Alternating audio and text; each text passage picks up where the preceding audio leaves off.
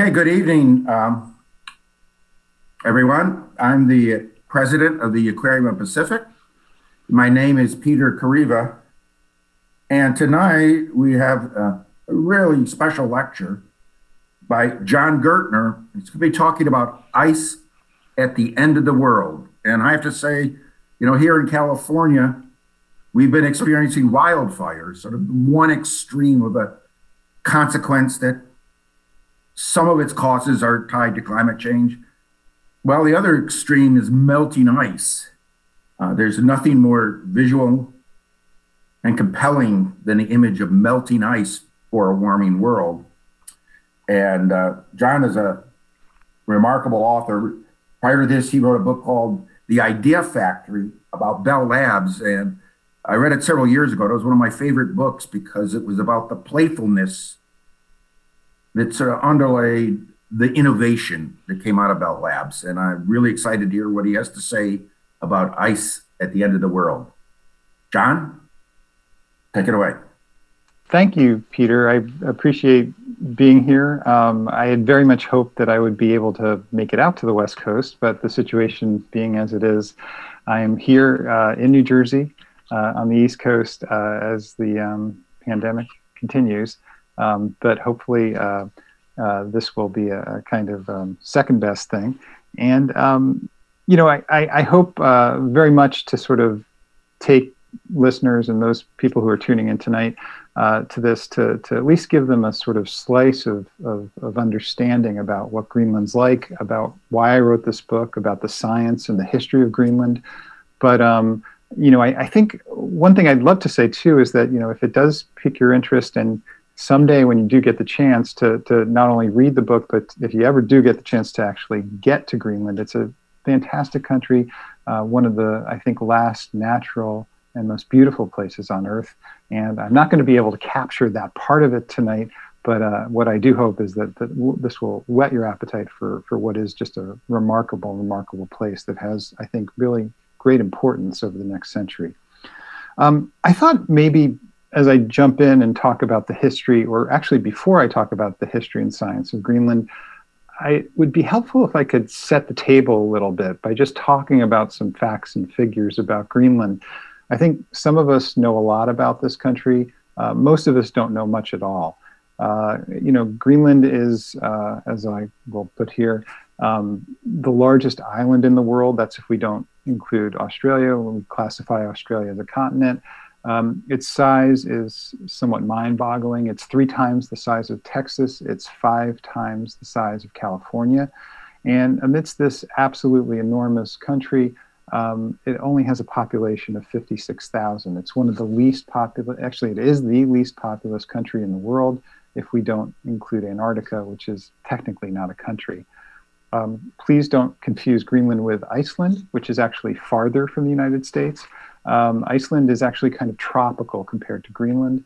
And most of Greenland is above the Arctic Circle. It's, which means that during the winter, actually the sun does not rise, and during the summer, the sun does not set.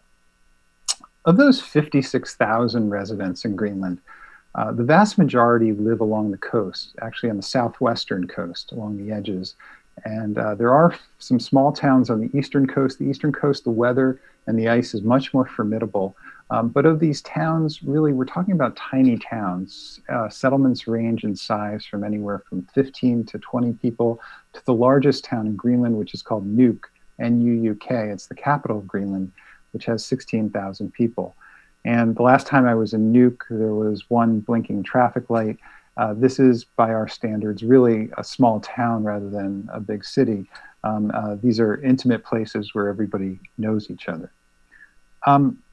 Just a little more on the population. Of this 56,000, about 88% are of Inuit descent. And the Inuit, we believe, came over 800 or 900 years ago from northern Canada over the sea ice that connected the continent to Greenland. You can see in Baffin Bay, they probably made a journey across the frozen ice towards the north of Greenland. The Inuit actually created a culture, and I think, and staked out a livelihood in probably one of the most difficult and formidable climates of the world. I think what's interesting to talk about or to note here is that it wasn't that they survived in spite of the ice, but that they survived because of the ice. They created a culture around the ice of hunting and fishing on the ice, of transportation on the ice, of fishing for basically seal, narwhal, and of hunting for muskox and for Arctic hares and reindeer. Since the early 1700s, I think the largest impact on Greenland has not, and on the Inuit culture, has been the Danes. Denmark colonized the island of Greenland beginning in the early 1700s. They brought missionaries there. After that period, what began was a period of kind of economic, you could say exploitation, but economic development that lasted several hundred years, where Greenland was effectively a colony of Denmark. That ended in the 1970s, and since that time, Greenland has increasingly taken some steps towards independence. It's a self-ruling country with a government, a parliament, a president, but Denmark still makes significant contributions to its economy every year. Greenland makes money from fishing, from halibut, from shrimp, from tourism, but Denmark still subsidizes it by several hundred million dollars per year. Now, there's this question, okay, well, why care about Greenland? It's not because of the tourism industry. It's not necessarily because of the fishing industry. Greenland increasingly has sort of large mining interests. And I'll talk about the ice in a moment, but as Greenland continues to melt, it's sort of made some of these mining interests more accessible. Mining for nickel, for copper, for gold and rubies, also for rare earth metals that are incredibly valuable for electronics. They're also, because Arctic sea ice is diminishing, especially in the northern areas of Greenland, there's a belief that there's a great amount of oil up there, which I hope is never tapped, as that would probably be the worst outcome of anything. But it has roused interest that there are oil reserves that are worth some money. What we see is a renewed interest in Greenland geopolitically by countries like China, by Russia, and certainly it attracted the interest of the American government, as we recall, because Donald Trump, surprisingly enough, actually wanted to buy Greenland from Denmark last year in a kind of offer that surprised almost everybody, including Greenland and Denmark. So there's minerals, there's oil, there's fishing, there's culture, there's more than anything, there's ice. Greenland is covered 80% in ice, 80% of the land. This is one of the last remaining ice sheets on Earth. The other ice sheet is in Antarctica, which is sometimes described as two ice sheets, East Antarctica and West Antarctica. If you've ever flown over Greenland on your way to Europe, you know that the ice is almost beyond comprehension. While I was reporting this book, I spent several days, entire days really, with a NASA team flying over the ice all day long, surveying it. So ice covers about 80% of Greenland. This is one of the last two remaining ice sheets in the world. The other is deep in the southern hemisphere in Antarctica. These are remnants from an earlier time. In Greenland, the ice age hasn't really ended. And in Greenland, we're talking about a continuous stretch of ice that is kind of hard to fathom. If you've ever flown over Greenland on your way to Europe, you know the extent of this. It's about 700 miles north and south, several hundred miles across of just a continuous stretch of ice. It's not an ice sheet per se, it's more like a dome of ice. And in the center of Greenland, there's actually a scientific camp right in the center of Greenland. The ice is so thick that it rises to an altitude of about 10,000 feet. So if you were to go from the top of the surface in the center of Greenland down to the bedrock, it would be 2 solid miles of ice. The reason I think that this is worth talking about for a moment is that because these are the last remaining ice sheets in the world, they sort of harken back to an ancient era that if, for instance, we were to go back in time 15,000 years, we would go back to the last ice age or the ending period of the last ice age, and we would see vast areas of the world covered in similar ice sheets. For instance, here in New Jersey, or if I just went a couple hundred miles north of here, and we went back in time 15,000 years, I would be under about a mile of ice. And this was the Great Laurentide ice sheet that covered northern Canada and parts of New England and came all the way down to New York City. And what happened about 12,000 years ago was that this great ice sheet actually melted from warming temperatures and shattered and poured into the sea. And geologists have, and those who study ancient climates have a word for this. They call these meltwater pulses. That's why an ice sheet matters. It holds a lot of water. It holds a lot of water because it contains the remnants of snowfalls that have piled up over hundreds of thousands of years, or in the case of Antarctica, really over millions of years, that have fallen, not melted, compacted, fallen more, and built up over time to these layers that, as I said, in Greenland is about 2 miles thick, and in parts of Antarctica are even thicker. If Greenland were to melt in total, most of the world's coastal cities would be drowned. And that doesn't even happen. That doesn't even include sort of what might happen with Antarctica. Now, this isn't going to happen next year. It's not going to happen by the year 2100. But at this point, some of the ice loss from Greenland is happening, and more of the ice loss is inevitable because we've already put enough carbon into the atmosphere to melt a good part of Greenland and probably a good part of West Antarctica. And here's something crucial, I think, to remember, that ice sheets are lagging indicators. They take a while to respond to forces like warming oceans on their edges or warming temperatures, but they always do respond. And in the end, it may be the case that the response is pretty much unstoppable. Now, for about the last 20 years, Greenland's mass of ice has been declining steadily. And that means it loses more mass every summer than it gains in the winter from snowfalls. And it loses mass in two ways. It loses mass at the edges from these glaciers and massive icebergs that break off the edges. And it loses mass on the surface from warm air temperatures that melt and create, you've seen these pictures of these beautiful azure lakes and rivers that pour off of Greenland's ice sheet and into the sea. And in total now, the average loss for Greenland is it's just almost 300 billion tons per year. And that adds up to about 1 millimeter of sea level rise per year. And unfortunately, here's the really bad thing, that we know that these losses seem to be accelerating. So 8 years ago, this drew my attention. In the summer of 2012, Greenland had a very warm summer. And if you weren't following it, it was a minor news story. But for those who were sort of looking at the science, Greenland's ice melt went into overdrive, literally. And this caught my attention. As a science journalist, I thought, wow, Greenland is melting, it's breaking. This ice sheet may be in its early stages of what glaciologists call collapse. And I thought this was an amazing story. No human population has ever really lived through an ice sheet collapse. And of course, I could see the terrible downsides here. There would be floods, there would be economic impacts, there would be property losses. I think most of all, there would be a huge and awful impact on the world's poorest who are living on coastal areas and low-lying and vulnerable areas.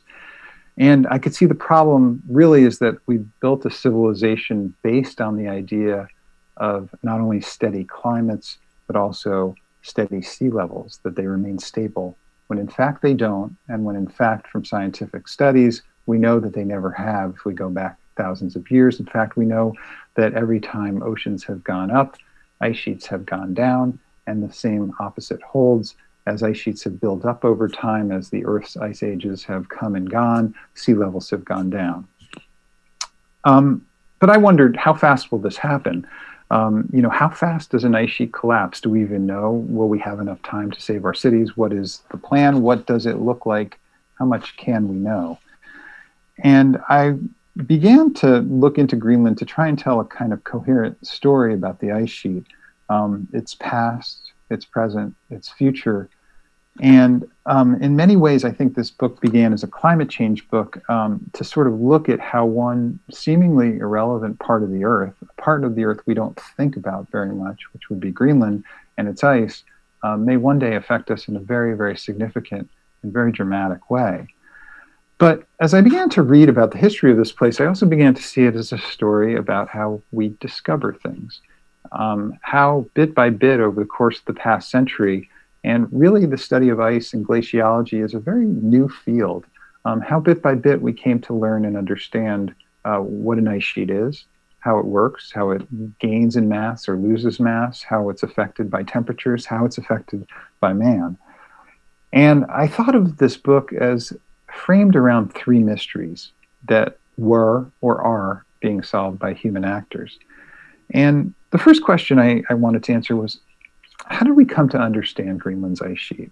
You know, which people did that work? Because at the start, if we went back to the 1700s and the early 1800s, we didn't really know what it was. This was an era before the age of aerial observation. We couldn't see inside. There were many questions. There were many mysteries. There were many myths about it, too, to explain what was there. The second question came a little later. It was, what secrets did the ice contain? Because, as it would turn out, some very smart people dug into the ice sheet as they began to do scientific experiments. And they found that the ice sheet is a kind of almanac of time, that you could go back and you could find traces, for instance, of the Roman Empire, how they used to burn silver, and it would emit lead dust that would land on Greenland's ice sheet and would be contained at a certain point in time in the ice sheet. Or you could find remnants of volcanoes like Krakatoa that erupted hundreds of years ago, or even Vesuvius, that you could even find traces of leaded gasoline when it was burned into the atmosphere and when that stopped. And that there was something to be said about how to figure out how to use this ice sheet to sort of explain history in many ways. Third question, it regards the future. How will this ice sheet fall apart? Will it fall apart? What can we do to avert that fate? What can we predict, and what will be the implications? And who is working on those questions? So those were the three, past, present, future, that animated me as I began to sort of look into that. And as you can see, I wasn't going to tell the story, the cultural story of the Inuit, which is a fascinating story. But the Inuit actually avoided the ice sheet. The ice sheet was not a place of sustenance. This was a hunting and fishing culture where the coastal areas were what was imperative to the Inuit. It was where the muskox were. It was where their narwhal hunts, where seal, where walrus were. Staying away from the ice sheet was something that was important to the survival of their culture. So this other question was, who were the early people who sort of demystified the ice sheet? And it was mostly Europeans and Westerners, Scandinavians, Americans, the French. And then the question to me was, okay, so when does this story start? When does the story of the ice sheet start? There are a couple ways of looking at it. For instance, as I said, the Inuit came to Greenland about 800 to 900 years ago from northern Canada. But at around that same time, there was a colony of Scandinavians who came over from Iceland. These were known as the Greenland Norse. They were led by a warrior named Eric the Red. Eric the Red was the father of who we know as Leif Erikson.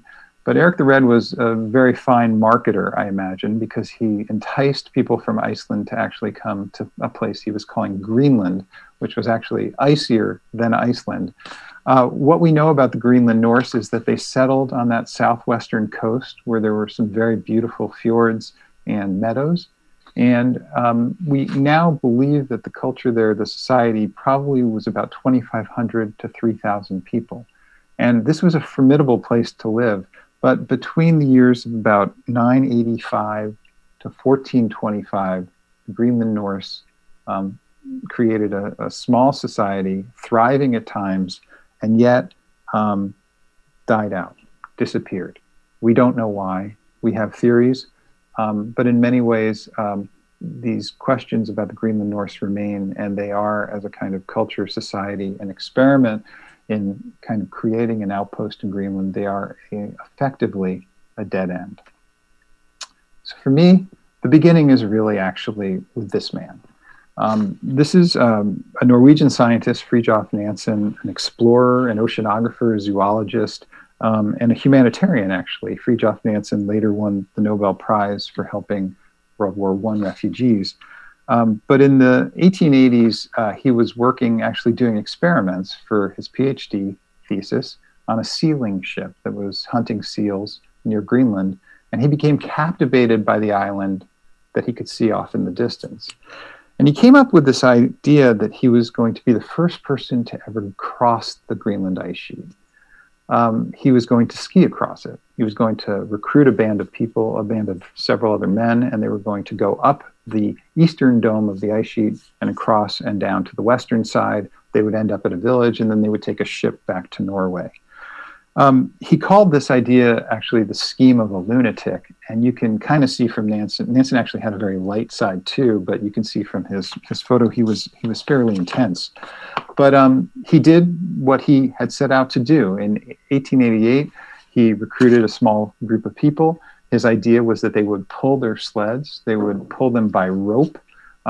They began on the East Coast in a very kind of icy area. After some delays, they spent really the entire month of September coming across Greenland, 280 miles. He kept a wonderful, wonderful journal that I recommend by all means, and made it to the West Coast. If I could just read a very brief passage, actually, of what it was like, because I think it's almost hard to imagine pulling a sled for that distance through such awful temperatures.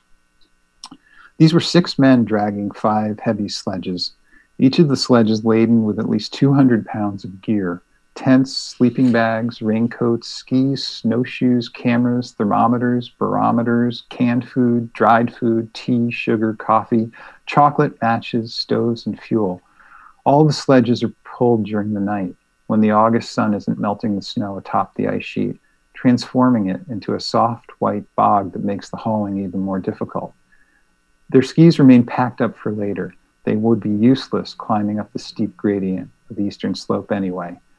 Using boots fitted with sharp metal crampons, the men need to hike up through the crevasses to make their way to what they anticipate will be the smooth rising dome of the central ice sheet.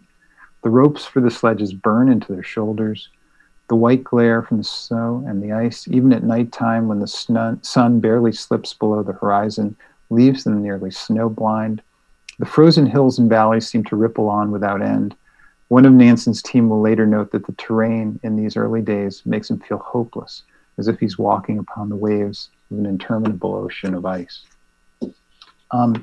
As I said, they did make it successfully. When they got to the west coast of Greenland, actually, they found that the last ship had sailed. The harbor was iced in, and they had to spend the winter in Greenland, which they did, actually. Nansen was thrilled about it. He learned how to kayak from the native Inuit, and they got back to Norway and were greeted as heroes in the spring.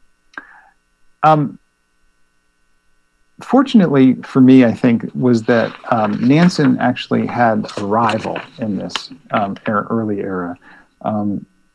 If Nansen was the sort of beginning of the modern era for studying Greenland and the Greenland ice sheet, the other person was this guy, Robert Peary, who we all know, I think, or many of us know, because his name is so associated with the North Pole. Peary famously claimed to be the first person to reach the North Pole. It's a point that remains disputed. I tend to think he probably came close, but didn't do that. But Peary, in his early career, actually wanted to be the first person to cross Greenland's ice sheet. When he found out that Nansen was the first person who had crossed the ice sheet, his wife told him the news, and she said it seemed to her like he had just been told that somebody died. Well, Peary actually decided to do one better than Nansen. What he decided was that he would cross the Greenland ice sheet, but he would do it in a place that was actually in the northern part of Greenland. He would not just go across the southern part of the ice sheet, he would go to an unexplored area in the northeast. He would chart it, go where no one had ever gone before, and then come back. A total expedition probably of 1,200 miles.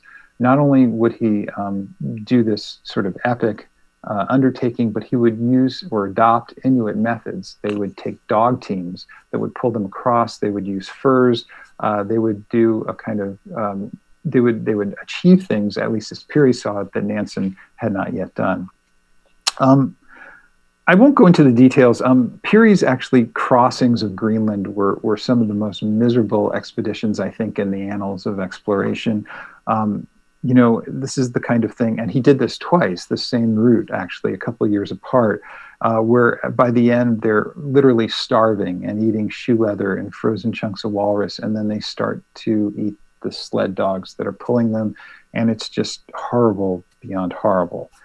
In this desperate attempt to get home, and he does survive.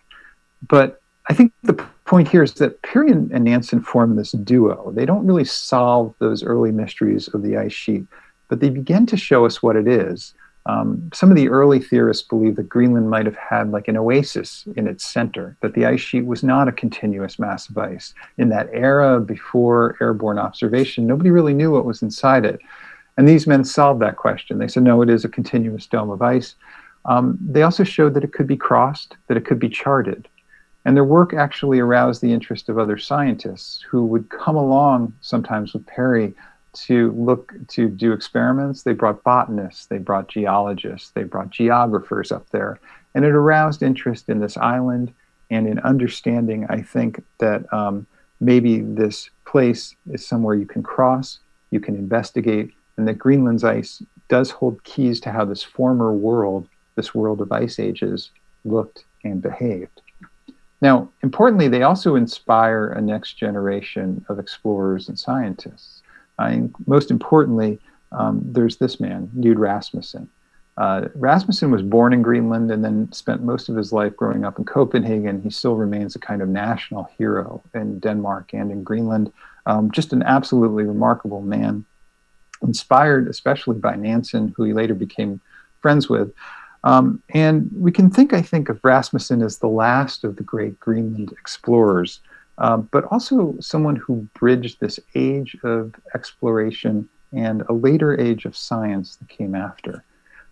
During his career as an explorer, he charts Greenland exhaustively, making crossings across the ice and all across Canada. He does an epic excursion from one side of Canada to another on dog sled. He's known as one of the greatest dog sled drivers in all of Greenland.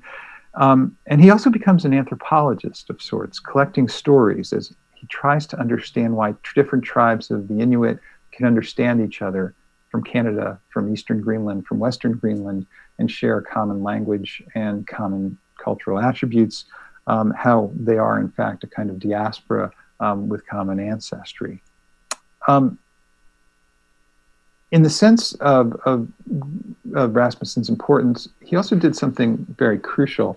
He set up a trading station in northwestern Greenland, and this comes into play a little bit later, but he set up a place where local Inuit could trade fox pelts, and he would in turn sell them supplies that would avert these sort of terrible hungers that would actually afflict a lot of the natives during cold seasons when the hunting was poor, the fishing was poor, the weather was terrible. One thing I think is crucial is that when we look at Nansen, Peary, Rasmussen, this age of exploration, I'm tempted to say that the age of exploration was neatly followed by the age of science. But the thing is that history is a little bit messy, that it wasn't just explorers and then exploration stopped and then scientists came. There were overlaps. Nansen, for instance, was a scientist who was taking all sorts of temperature and barometric pressure readings as he was doing his exploration. Rasmussen, as I mentioned, was an anthropologist who brought along scientists on his excursions as well. But I think really what changed things was this man, Alfred Wegener. Wegener was a German scientist. In many ways, he's not considered an explorer, and yet in his early career, he went to Greenland for an actual entire year in 1906 as a young man and started to do experiments, mostly focused on meteorology. Wegener is mostly known for creating the theory of continental drift, the idea that all the continents were hundreds of millions of years ago, clustered together and then drifted apart. But really his main focus, or one of his major focuses during his entire life, was Greenland. As I said, he spent a year there in 1906. He returned there in 1913 and crossed Greenland's ice sheet with several other men in a brutal, brutal expedition where they almost died. In 1930, Alfred Wegener was a very established professor in Germany. And he decided that he would launch one more great experiment in Greenland. He would bring several dozen men to set up different stations around Greenland to chart its meteorology. The idea, he thought it was very important because the weather systems that eventually made their way over to Europe, passed over Greenland, were affected by the ice sheet, and he thought it would be very revealing to try and gather more data and collect it. And the centerpiece of this experiment in 1930 was the idea that several men would winter over in the center of Greenland's ice sheet in a station that they called Icemitte, or mid-ice station. As I mentioned before, the center of Greenland's ice sheet is about 10,000 feet in altitude. Wegener Station was at a place where it was about 9,840 feet. I don't, again, want to go into all the details. There were tragedies. This was a very complicated expedition. Wegener succeeded in making his way temporarily to the mid-ice station, but what was crucial is that three men, actually, Johannes Georgi and another man named Ernst Sorge, and yet another scientist, wintered over for 4 months, cut off from all communication in mid-ice station in the winter of 1930. And they survived by digging a cave under the ice, covered over, and living down there away from the elements so that they could survive, with barely really enough food to make it through until they were rescued in the springtime. What came out of this was plenty of meteorological readings, but I mentioned there was a man there named Ernst Sorge, and he was more of a glaciologist, and with plenty of time, stranded in this ice cave, Sorge decided that he was going to dig into the ice sheet. And what he did was, with a snow shovel, he dug a staircase into the ice, literally through the floor of this cave that they were living in, 50 feet down, a very steep staircase. And he also systematically brought blocks of this ice back up to the cave to make measurements. And he discerned a very regular pattern for the snowfall, that you could actually kind of look at the striations on the walls, you could measure the changes in density in the ice as you went down, and you could get a very regular picture of how, if you went down deep, or as you went down deep, you were in effect going back in time. And what I think this idea of what secrets does the ice sheet contain, Sorge's work really starts the modern study of what, part of what we call paleoclimatology. It's this notion that if you go down in the ice sheet and you take samples, you can find a record of weather and time and events. That, like a tree ring, the ice sheet has layers bit by bit. And as you eventually go down, now Sorge was bringing blocks up. What eventually happened was, and what eventually transpired was, that scientists came up with the idea of just drilling hollow cores into the ice sheet and pulling up ice cores to do that work. But this notion that it's a repository of vital information that can be tapped. This was 1930. I think this was a breakthrough of sorts, that this was something that should attract scientific attention. What happened after was that there weren't hundreds of scientists who started descending on the center of Greenland's ice sheet. What happened actually was that World War II began, and science in Greenland's ice sheet kind of stopped. Nothing really happens in terms of research. And it really wasn't until about 1950 that we had a French team come back to the center of the ice, actually come back to the same place that Wegener's camp was situated about 20 years after Wegener's team had left, to set up a winter station to do some similar work. Because of how Greenland's ice sheet works, with layers of snowfall covering over everything year by year, Wegener's station was gone. It was under about 20 or 30 feet of ice at that point. But the French set up a station, and for 2 winters, they did all sorts of meteorological readings. They took an ice core, they drilled into the ice and pulled up pieces of ice to take a look at these past climates and see what they could learn. They even dug a very, very narrow, deep hole, hundreds of feet down. And several French scientists rappelled down this hole to trace the layers of ice to sort of see if there was anything to be learned. What really, I think, set things into motion in a way beyond that French team was when the Americans arrived. If we think about that era in the early 1950s, this was really the very beginnings of the Cold War. And amongst military strategists, the idea was that the most direct route from Moscow to Washington was over the top of the world, over the Arctic and through Greenland. The Soviet Union was increasingly seen as a threat. The idea amongst American military strategists was that we should build a very large air base.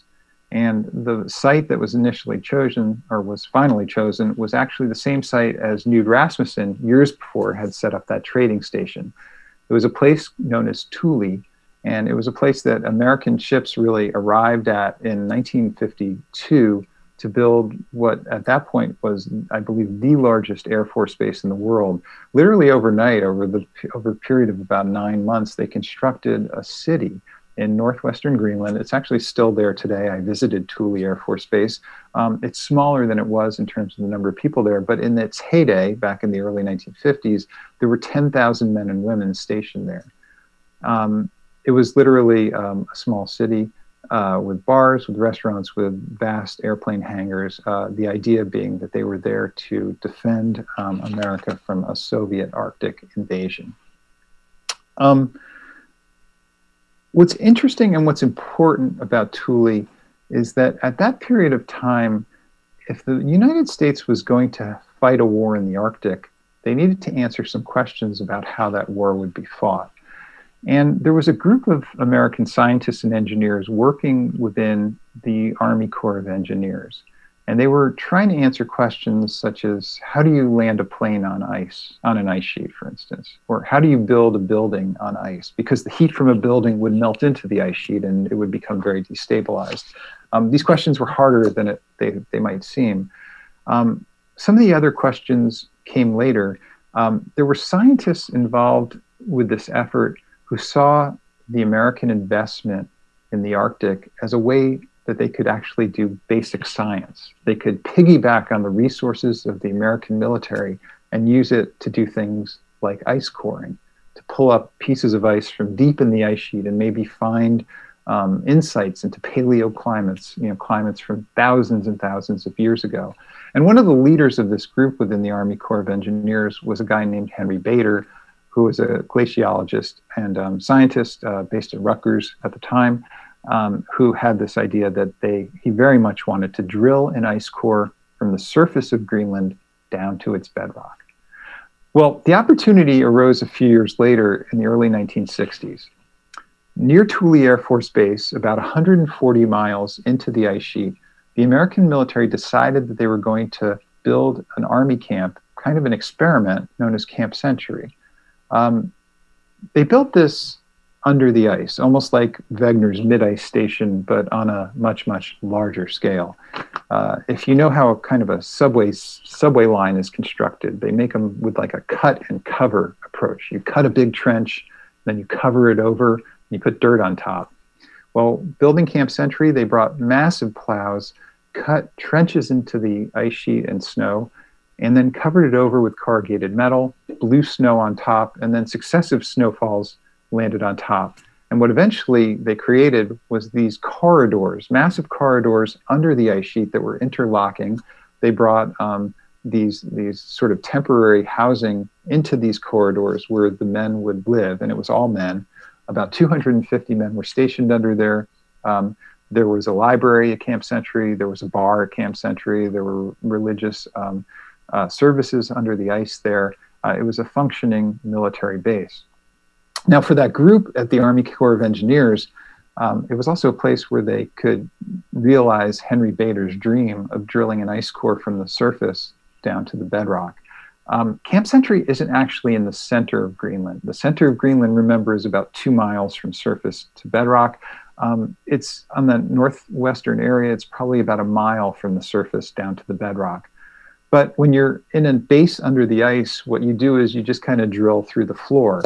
And what they did was they brought a drill. They actually found a drill in a barn in Oklahoma, and they flew it up to Greenland. And they brought it down into Camp Century. This is actually what Camp Century looked like if you went under the ice. This was under 25, 30 feet of ice.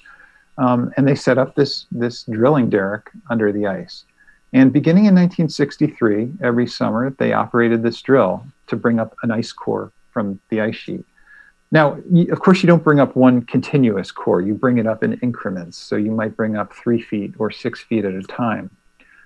It was a slow process. And on July 4th, 1966, actually, the engineers working on this drill finally reached the bedrock of Greenland. So what they had was thousands of feet of ice cores marked with these snowfalls that had compacted over thousands of years, and they had the record of these, all put into cardboard tubes.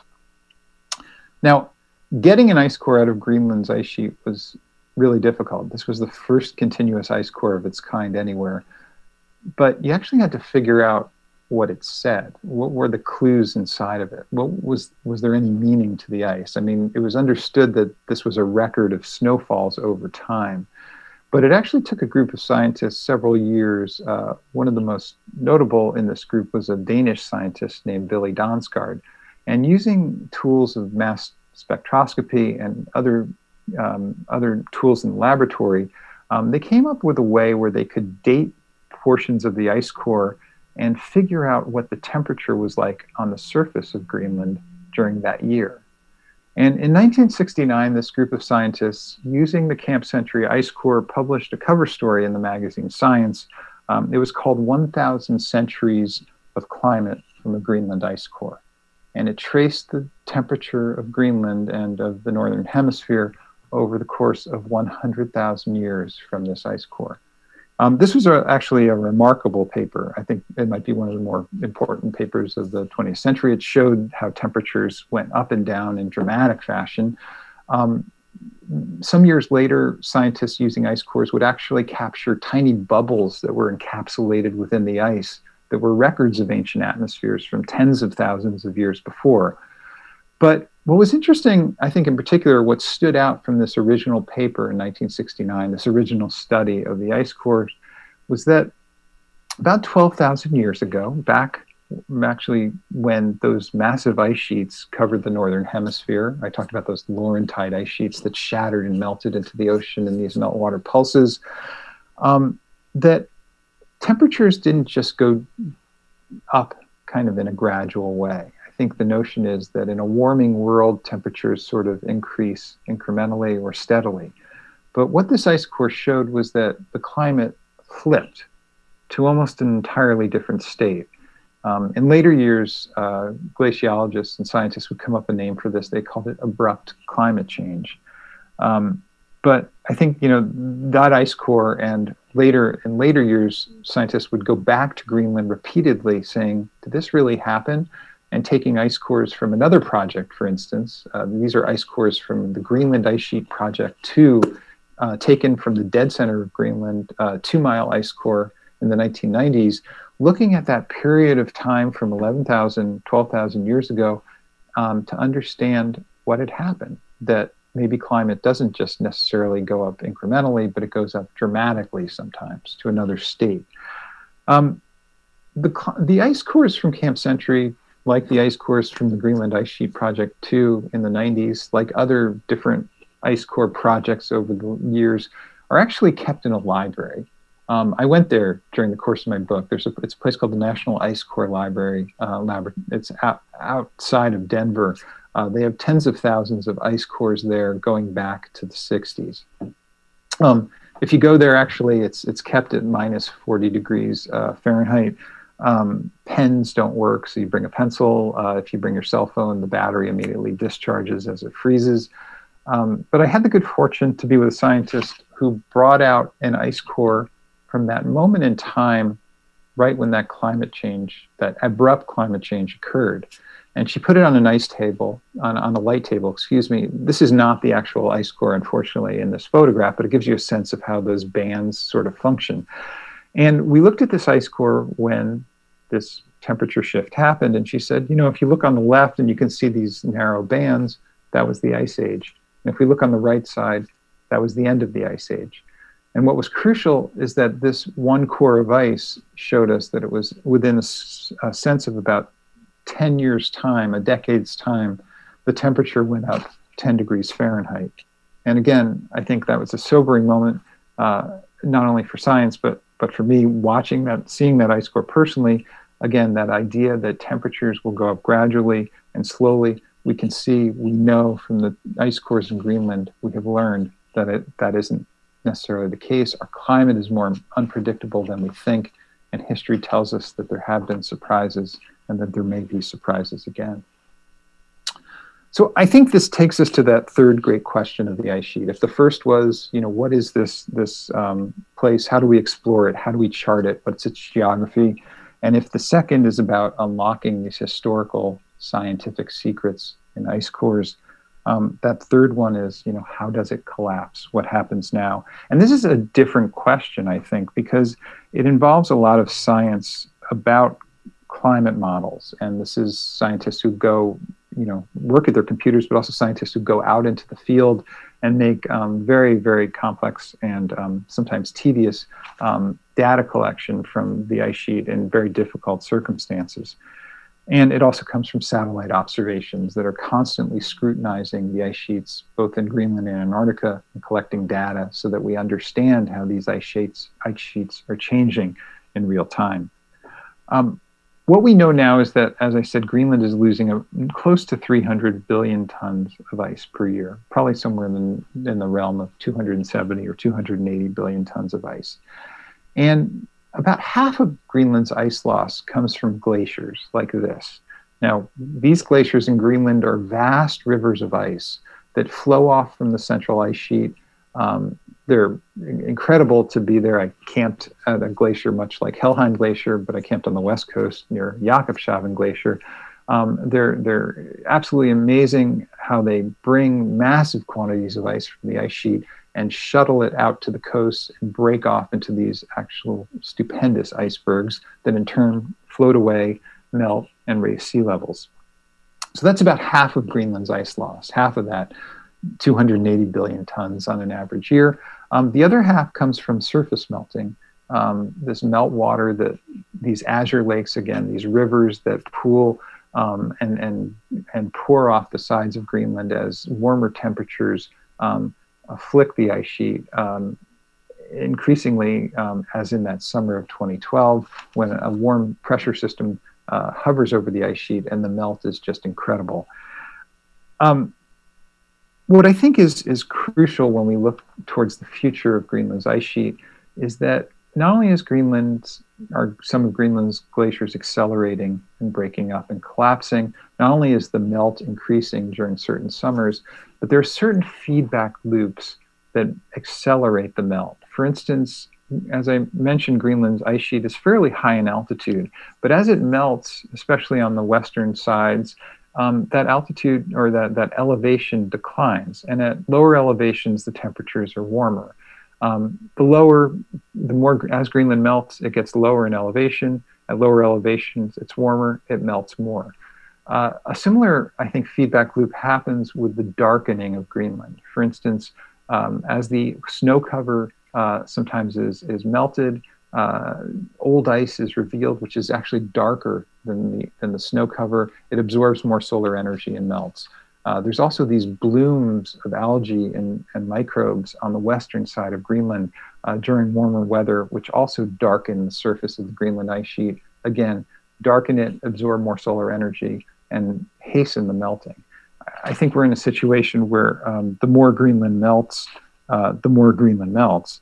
And it's become clear, I think, to me, that the decisions we make as a global society about putting increasing amounts of CO2 into the air, well, not only do they affect this ice sheet, but that this ice sheet may hit a point of no return to where these feedback loops kick in and the ice melt is unstoppable. Again, it's not something that will happen overnight, but it is something where it might reach a point where that the elevation is too low, the darkness of the ice sheet is too significant, and those cycles of melt kind of reinforce each other to where it gets to a point where it cannot be halted.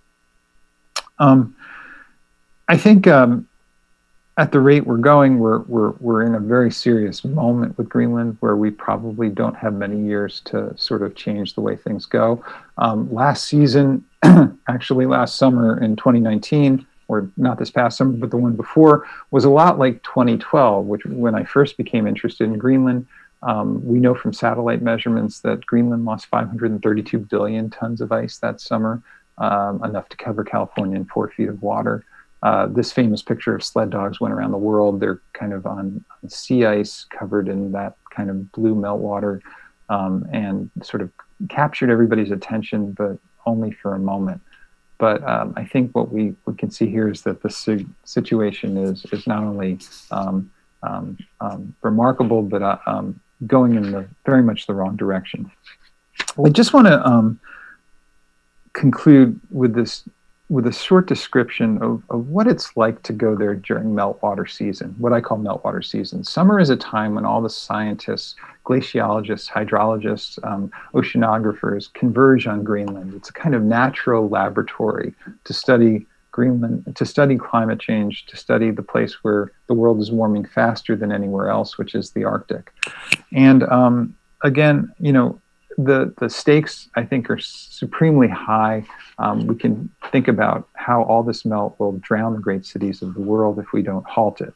But to just give a sense of what it's like to be there in those summers with the scientists, let me just read a short passage, and then hopefully Peter and I can talk a little bit and have some comment back and forth on some questions. There were so many arriving for meltwater season, scientists mustering supplies to camp on the ice sheet and measure water pooling along its surface, or to gauge streams rushing into moulins, the deep holes in the ice sheet that bring water into secret plumbing channels thousands of feet below. In Greenland's local cafes, you could meet glaciologists, hydrologists, anthropologists, geomorphologists, and sedimentologists. Greenland was like Los Alamos in the 1940s. The small city in New Mexico that served briefly during World War II is the nexus for all subatomic knowledge, except here it was all about the science and the impacts of ice. You might chat with marine biologists studying the survival habits of narwhals and polar bears in a changing habitat, or you might discuss ancient history with archaeologists who happen to be digging into the remains of the Norse ruins in the Southwest. The latter were racing to finish their work before the permafrost that preserved those remains melted and the artifacts deteriorated. If and when that happened, the historical clues to the Norse disappearance in the 1400s might vanish forever. All of these research projects conducted between 2014 and 2018 happened to coincide with the hottest years ever recorded on Earth. But in Greenland, the rise in temperatures was even more acute than rising global averages implied. Much as climate models had predicted, the Arctic regions appeared to be warming at twice the rate of the rest of the world. In June 2016, a visitor could relax outside in a t-shirt and shorts in New Greenland, Greenland's capital city, where it was warmer at 75 degrees Fahrenheit than in New York City. The winters in Greenland were becoming more temperate too. At the National Oceanic and Atmospheric Administration, scientists summed up their annual observations for 2017 by noting that the Arctic environmental system had reached a new normal. The region now appeared to be in a permanent state of decline, with thinner snow cover, steady reductions in the mass of ice in the Greenland ice sheet, and dramatic losses of sea ice in the Arctic Ocean. In fact, over the past 3 decades, the sea ice cover had been reduced in area by about half, and less ice in turn meant that darker and more open ocean waters could absorb more sunlight. That change would melt the ice even more, and thus bring even more heat into the region. It was a painful feedback loop, and it seemed that no place in the north would be immune to the seeping warmth. In February 2018, at Cape Morris Jesup, a weather station at the northern tip of Greenland, instruments registered daily temperatures 45 degrees Fahrenheit above normal. Seeing as the station was only 400 miles from the North Pole and was shrouded in the constant dark of Arctic winter, the news left many of the world's meteorologists dumbstruck.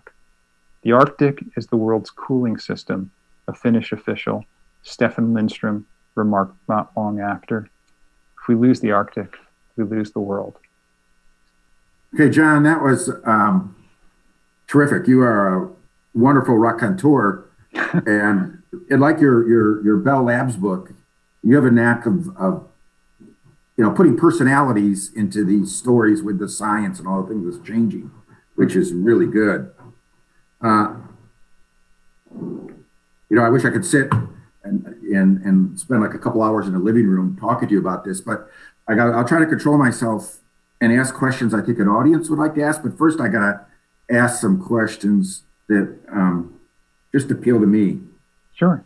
You talk about. I always wonder when you hear these stories about people like Robert Peary and Nansen, like what was their personal life like? You alluded to, Harry's wife, and did Nansen have a family and kids? I mean, these were men who just went off and did maniacal things almost. And so what was it like back home? Yeah, they did indeed. Very different. I mean, Nansen was unmarried when he did this. He was a much younger man than Peary when he crossed the Greenland ice sheet. In later years, I mean, Nansen actually did this extraordinary epic excursion to try and reach the North Pole by having his ship frozen in ice and brought up to the North Pole through this gyre of ice in a journey that took several years. I think they were away from home for years, literally. Nansen was married a little later than Peary was. Peary would leave his wife for several years. Peary had a mistress in Greenland, an Inuit woman. Actually, Peary fathered either one or two children. I believe he fathered two children in Greenland that his wife ultimately found out about and was not at all pleased by that. Peary was I would say, a dark character. Peary is a, I think, mysterious. I'm not sure. Even biographers have sort of been, I think, and I was too, to some extent, flummoxed by Peary. We don't understand in some ways why he did what he did, put himself in great danger, literally just awful physical misery where he lost many of his toes, was in kind of constant pain. So I would have to say his physical life, his actual life was not necessarily a good one, but he was driven by a kind of desire to be the first. He was desire for fame, not necessarily money, a kind of insatiable, want of celebrity. Nansen, I would say, is a much more appealing character. He's a much more intellectual character. I mean, he's a much more intelligent person, I think, in some ways. Not only a great writer, but a good scientist and actually a fairly decent artist. His diaries and his books about the Arctic, both about crossing Greenland and that later trip I described about having his ship caught in the ice, the sea ice, a book called Farthest North. That's just a classic of Arctic literature, and they're really beautifully written. So very different people, very different lives. I don't believe they ever met. I looked for proof that they ever did. They corresponded, and they lived at the same time, but they never actually sat in the same room talking to each other. Yeah, and one more thing before we get to the questions that I think most of the audience will want to hear is the whole theme of, exploration. The great explorers and the great explorers really being intermingled with science along the way. And some of one of my favorites. I'm a conservation biologist, and Lewis and Clark's journey and the journal they took as they crossed North America and what they recorded. And it's actually data from these things that happened hundreds of years ago that are still incredibly valuable data. I wish that that more people took advantage of it. More people used it and recognized how much was recorded by these early explorers. It is not just adventure; it is science. Right. Your books do that. Do you ever think about just the world in general ought to? When people take science classes, they don't learn this. When you take science classes, like in high school, you don't learn this. I think this would be a great way to learn science because it's much more exciting.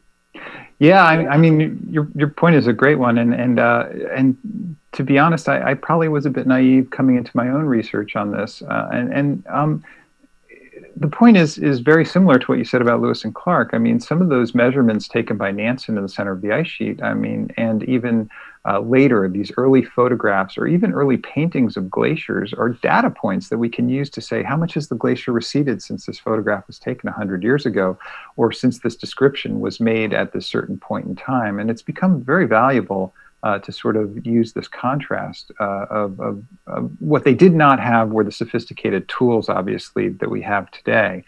But they were earnest, they were meticulous, oftentimes, they were steadfast in collecting that data. And I think, yeah, it's certainly a great way to sort of understand how those kinds of, I think, platforms or those early kinds of first scientific forays began in this. I wouldn't even call it a pre-scientific era. I would call it that kind of, because they didn't necessarily see themselves as only explorers. They saw themselves as doing science as well, right, at least with the tools that they could.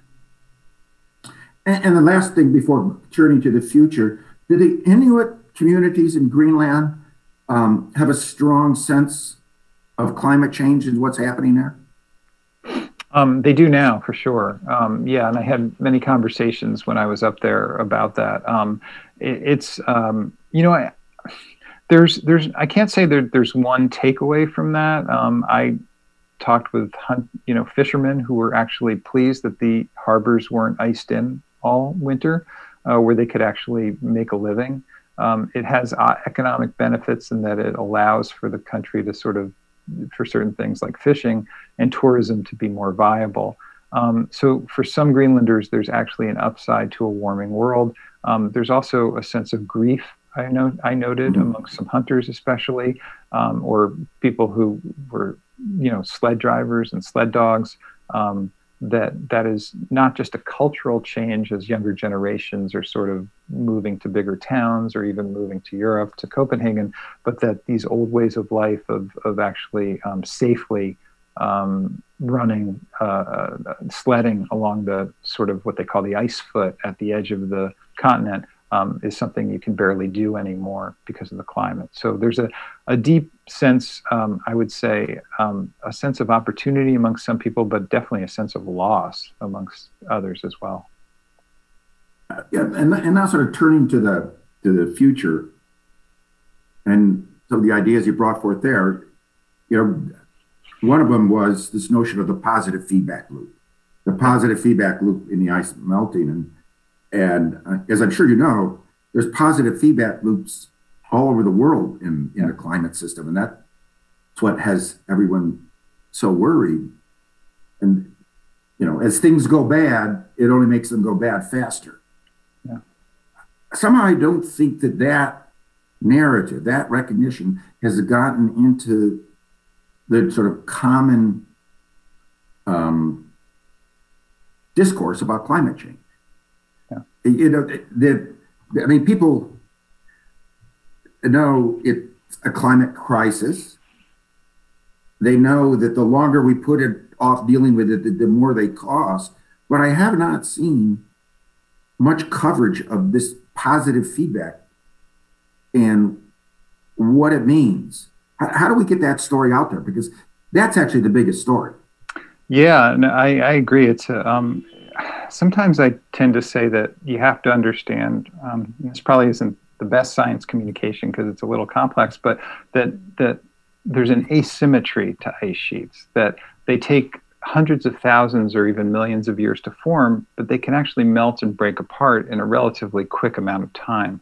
But for me, when I try to tell the story of Greenland, I try to tell the story of that point of no return, that after a certain moment, you can't just build an ice sheet back. Much like, say, an endangered species or a population that's threatened, that you reach a point where you can't undo what has been done.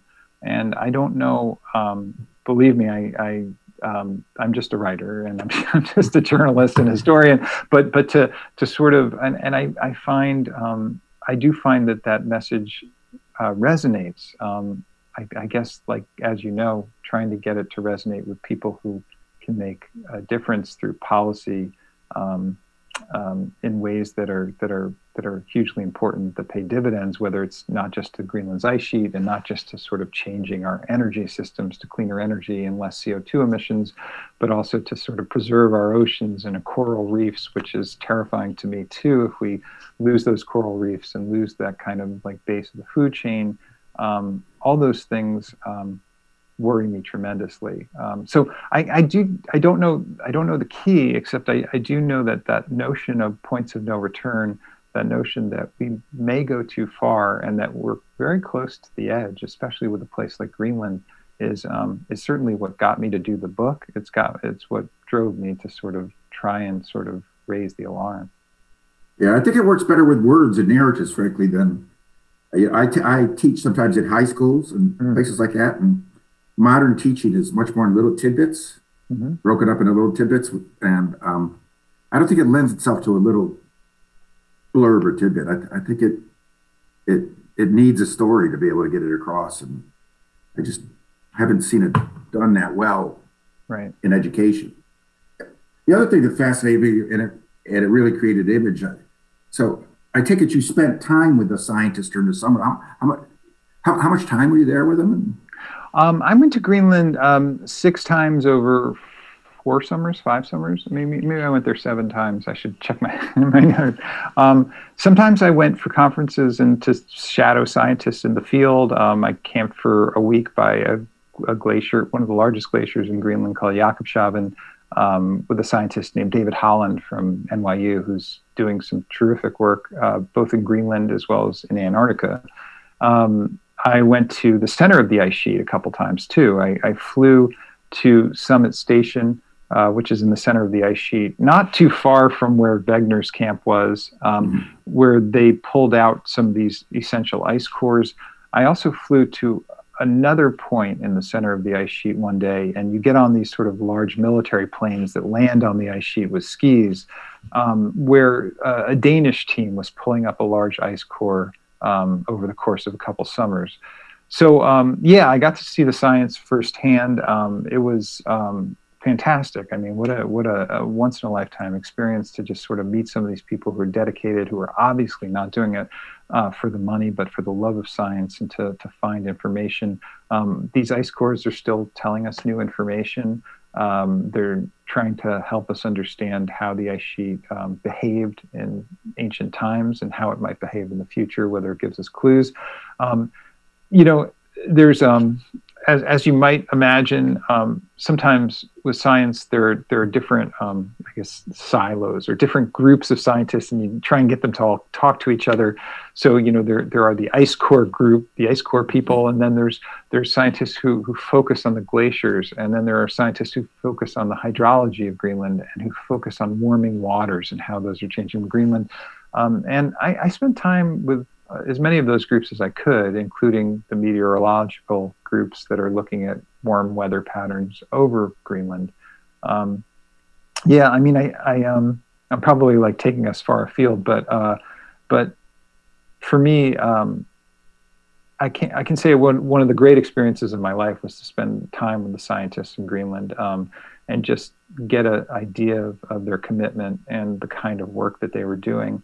And you know, it's amazing to come back to the U.S. and sort of see where our focus is, and you know, these people were heroic to me, really. And looking not only just at what's going on now, but also historically, even, you know, in the 80s and the 90s and the 2000s, the scientists who did the early ice cores, who did these first studies on climate models, and also the scientists and engineers who built these incredible satellites that have given us a picture of Earth that we never had before. And in particular, for the ice sheets in Greenland and Antarctica, have proven really incredibly valuable because they let us monitor things in a way we never could before. Yeah, I mean, we have a better understanding of the planet because of the satellites and the things you're talking about than we ever had by order of magnitude. It's phenomenal. But so I'm wondering, you know, one of the neat, and you alluded to the Los Alamos thing, when you get these scientists together, I don't want to sort of prejudice your answer, but I got to believe, because I hear it when I get together with my science colleagues, there's a kind of a gloom about climate change. Yeah. You know, we have all these people working on it, better understanding the consequences. But, you know, late in the night when you're maybe drinking scotch or beer and you spent the whole day working, so often when I get together with my colleagues, this gloom takes over the conversation. Did you see that there? Because that's sort of the source of the gloomiest data. Yeah, I did. I mean, I saw it a little bit. I can't, you know, this is anecdotal. It's not it's not a scientific survey on my part. I think I noticed that when the scientists were in the field, there was a kind of purposefulness to their Right. work, and I think it was an enthusiasm that Right. you want to make somebody, you want to make a scientist or glaciologist happy, drop them in the middle of Greenland, and it's wonderful. Yeah. It's Yeah. Wonderland, and it's the culmination of all they've studied, all those years of work, and they kind of finally get to do that. But yes, I mean, I've had those late night conversations with scientists working on this. A lot of them have, I think, worked through a certain measure of grief for the planet, Yeah. and I think have trying to come to terms with the fact that their work is valuable. It's important that we will have to come to terms with action. Everybody, myself included, wishes that action had come sooner rather than later, but Eric Regnault, who's a very, very highly esteemed glaciologist, he's at the University of California, Irvine. He said something to me once. He's like, we already have a lot of the sea level rise baked in. We can't avoid it. But he said, we're tough, and when we have our back to the wall, we do act. He does wish we acted earlier. He's keenly aware, perhaps as much as any scientist I've met, that there are these feedback loops that might trap us in some very dire circumstances. But some of the scientists do have hope, I think, that we will act. Again, anecdotal, I'm sure you can ask 100 scientists and get 1,000 opinions. But yes, I've definitely had that experience of some gloominess. Yeah, I personally am one of those optimists too, that when we have our back to the wall, we act.